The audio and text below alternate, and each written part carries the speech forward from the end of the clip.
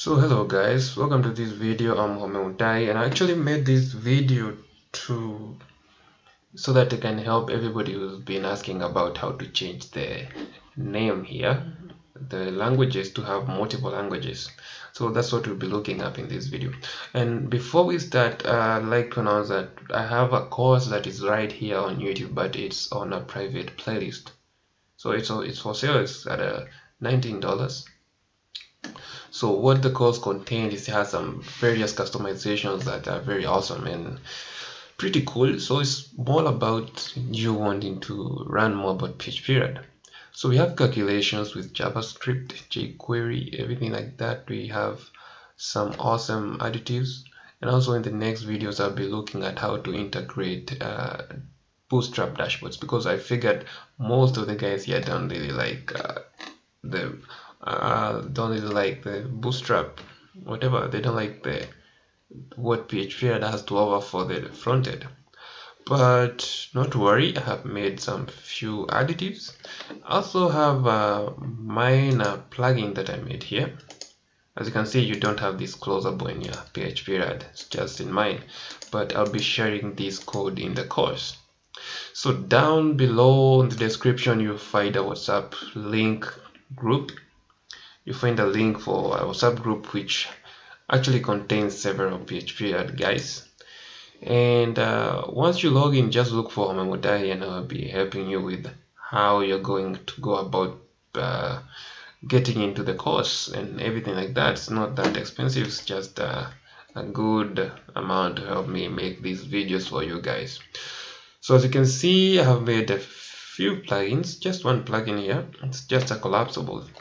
As you can see, it's just a collapsible. Doesn't have this, so I'll be releasing it in the course, so don't worry about it. As you can see, let's just reload this, and let's reload this so that you can see what you have. So this is what we'll be working with. Just drop down here. Also guys, I also tried to make some few awesome additives with Bootstrap shadows so that you can play around with them. So everything we'll be looking at it in the course. Also in the course we have role management in the graphs, so you can dynamically show graphs of a particular user at a particular time, so you don't have to worry about it.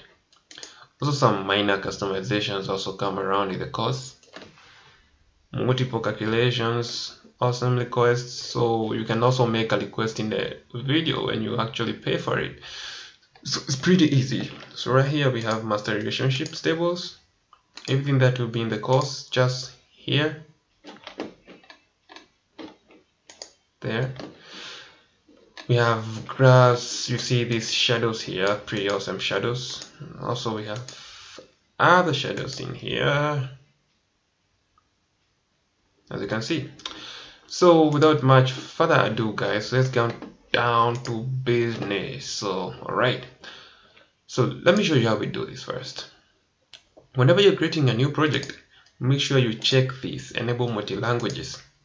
So make sure you check that. If you haven't checked that, also there's also the area for for the languages. So if you have a project you have started already and you need languages, don't worry about it, I'll show you how to do it. So once you check that, what we want to do here, let me just switch this back to fixed top. I'll be working with mine later on. Let's reload this. So what we want in this at this time, we just need to change this language from English to something different. Let's just turn it to Spanish. So what we want to do now, we just need to go to our htdocs. So don't worry, I had already done that. And you need to navigate to the folder where your project is, then navigate all the way to languages. So if you checked that, you'll be getting English as a default one, or whichever you selected as a default here. So in case you need to add more, we just need to open these with our code editor. And as you can see, let's wait for it to open. Alright, so don't worry, I had already done this because I had recorded a video and then I kind of stopped it in between, so I had to do it again, so bear with me. So here we go, guys. So we have this. So what we need to do, we need to copy all of this, copy it, then go to Google and you want to open Google Translate here. So what you need to do is just like Google Translate. Just let Google Translate, then click enter. Then something should pop up. Just close this. Let's stick to this.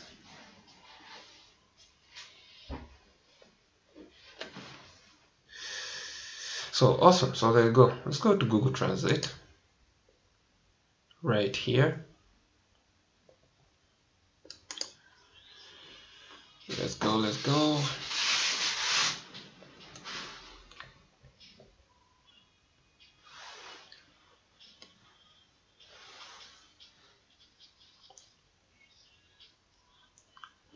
Whoa, what's up with this internet? Let's wait for it. Just a few seconds. Alright, so there we go. This is what we'll be having. So what you need to do, you need to copy whatever you copied here. You need to paste it there. Alright. So this is what we copied. We pasted here. We paste it here, and we need to actually translate it. So Google translates it to us to Spanish. So what we need to do, we just need to copy whatever they translated. So go down here, they have a section to copy.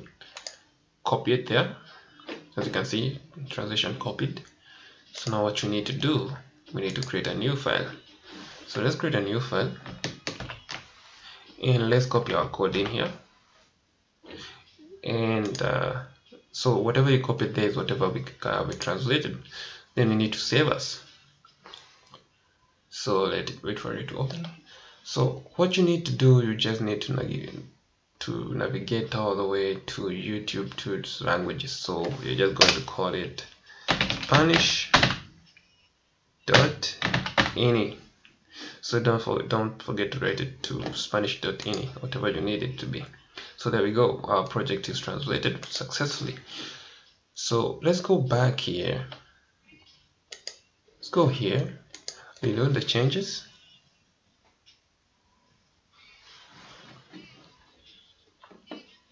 Wait for it to change. Reload. So now watch here. What down here? So now what you need to do, we need to change this. So as you can see, Spanish is now there. So just change it. So unexpected $sign on languages Spanish line 223. So don't worry about it. Let's just go and check out what is wrong. Alright, so there you go. Let's just come back here and let's see what we copied. So English, this is what we copied, right? So copy it. Then we need to do something like alright. So let's go back here and try translating. If you get such an error, just don't stress it, just try and translating it back again.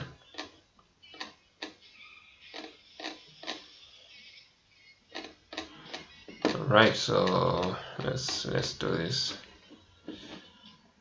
Just cancel this and paste it again. So copy that, come back to Spanish, delete it, then save it.